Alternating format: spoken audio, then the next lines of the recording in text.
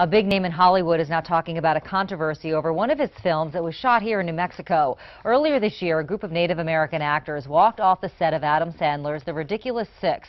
They say there was a lot of content in the film they found offensive to their culture.